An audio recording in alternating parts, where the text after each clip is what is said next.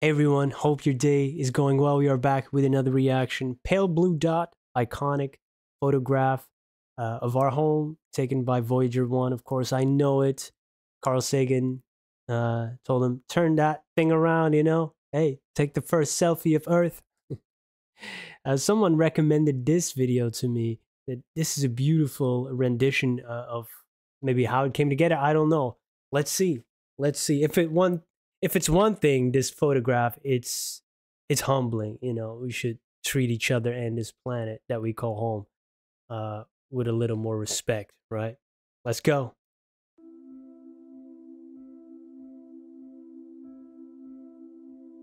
From this distant vantage point, the Earth might not seem of any particular interest. But for us, it's different. Consider again that dot. That's here. That's home. That's us. Yeah. On it, everyone you love, everyone you know, everyone you ever heard of, every human being who ever was, lived out their lives. The aggregate of our joy and suffering, thousands of confident religions, ideologies, and economic doctrines, every hunter and forager, every hero and coward, every creator and destroyer of civilization, every king and peasant, every young couple in love, every mother and father, hopeful child, inventor and explorer, every teacher of morals, every corrupt politician, every superstar, every supreme leader, every saint and sinner in the history of our species lived there, on a mote of dust, suspended in a sunbeam. The Earth is a very small stage in a vast cosmic arena.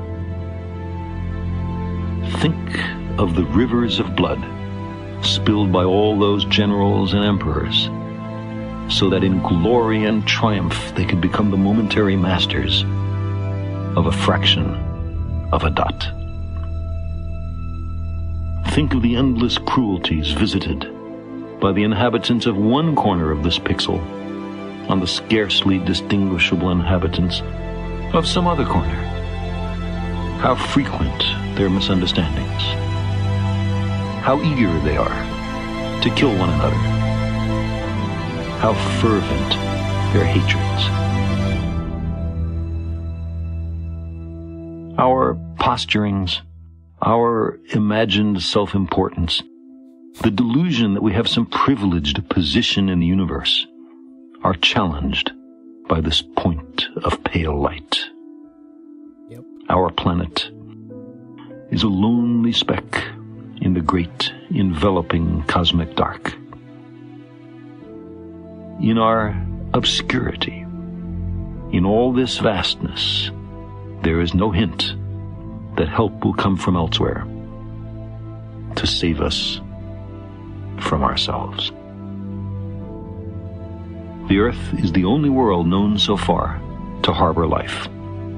There is nowhere else, at least in the near future, to which our species could migrate. Visit? Yes. Settle? Not yet. Like it or not, for the moment, the Earth is where we make our stand. It has been said that astronomy is a humbling and character-building experience. There is perhaps no better demonstration of the folly of human conceits than this distant image of our tiny world. To me, it underscores our responsibility to deal more kindly with one another and to preserve and cherish the pale blue dot, the only home we've ever known.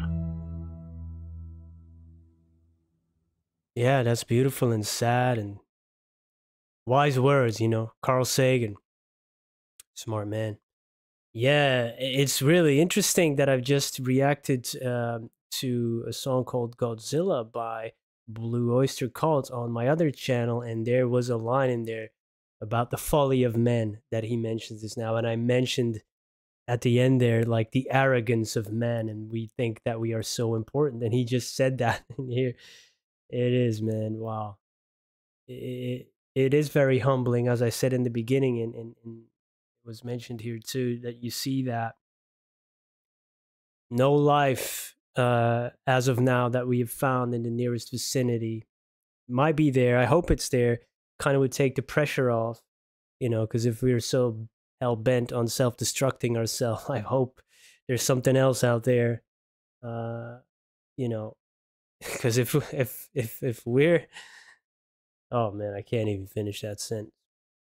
It's beautiful, with that music of Hans Zimmer, of course, the interstellar music, the different footage we see of good people, of entertainers, of destroyers, of horrific evil people. It's a reminder of what we're capable of, good and bad, and sometimes it's embarrassing to be human.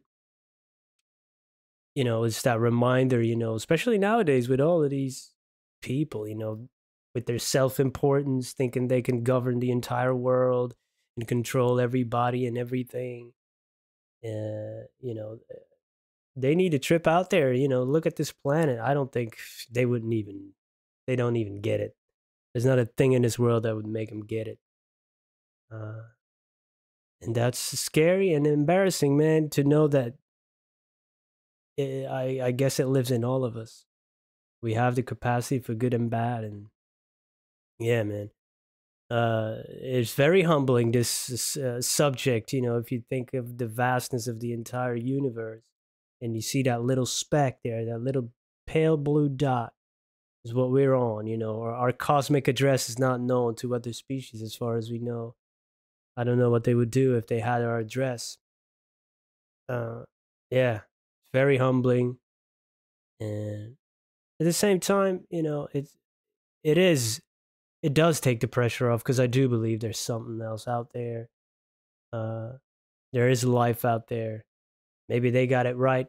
Maybe we get it right sometimes. Even a broken clock is right twice a day. But there is beauty on this planet, man. We should respect it. And videos like these definitely are a good reminder of that. I love it. Uh, it's beautiful. And happy to be here on this planet. Sometimes ashamed. Some of the life out here, they definitely didn't deserve humankind. That's for sure. Damn. Great video, really well made, great atmosphere. And yeah, this is one of the great things about the internet, man. I love it. Thank you for spending some time with me. It's great to connect with people who also feel a bit down, with all this daily depressing news. And, connect with like-minded people. I appreciate you guys. Thank you for being here and being a little bit emotional support, huh? I appreciate you guys. Have a wonderful day. Goodbye.